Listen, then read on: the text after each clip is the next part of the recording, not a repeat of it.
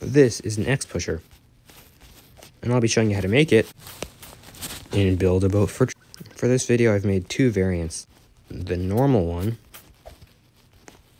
which goes forward and then goes back once you jump off of it, and the curved one, which goes up. Both of these do not require that much brain cells to make, don't worry. But you do need, like, a lot of the expensive tools to make this. What you're going to need are 2 of any rod blocks, a bit of any block of your choice, the scale tool, 1 spring, screwdriver tool, and that's about it. First, put down 2 rods and 1 block.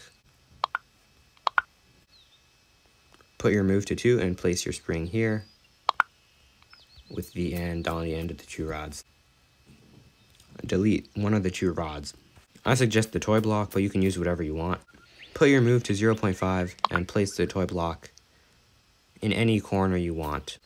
Set your scale to 1 and put it in this shape. Keep your move at 0.5 and place a block like this. Scale it so that it is a 1 by 2 by 3 block. Place another block here. Scale so that it is a 1 by 3 by 3, no, 1 by 3 by 4 block. And I'm going to make every color yellow for now. All of these blocks white, because at some point we're just going to make them all transparent. For the spring, make the target length 2, max length 51, or wherever you want the max length to be, but the longest is 51. Make stiffness 1 and make damping 1 so that the X pusher can go backwards after you jump off of it. Do something else. Clone it, place it around here, not too far away. That's weird. It removed the color. Anyways. Place a block like this and just so that you can't jump over it. Or you can just make it this short and walk backwards. Either way, this is going to be transparent. Rotate 45, these two.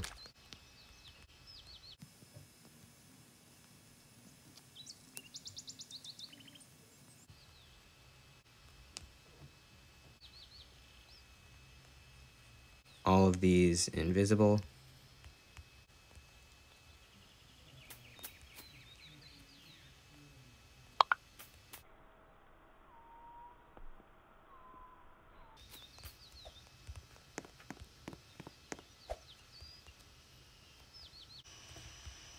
That's not all. So the next part is just going to be a tutorial for like a different type of X pusher that pushes you like up as well. So just, I don't know. Make a block like this. And a spring right there. And same thing on this side.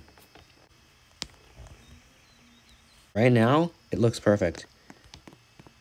Oh my god! It's an X pusher that like goes up, because those exist in JTOW.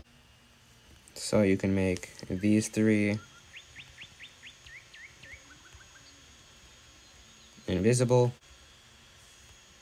Make sure to keep the spring's angle limit at 90. Let me show you what happens if you don't, though. It can go sideways, which you might still want, because it's still like an interesting thing. It can just go wherever. That's basically the end of the tutorial, but that's not all. Oh my god. Here's Get Wrecked Epic X Pusher Parkour course. Now, as always, I'm going to have to use first person. Go sideways.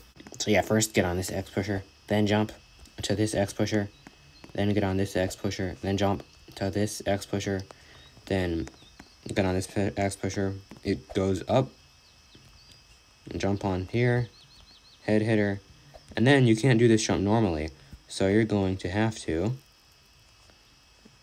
jump off the edge. Only pros can do that, real.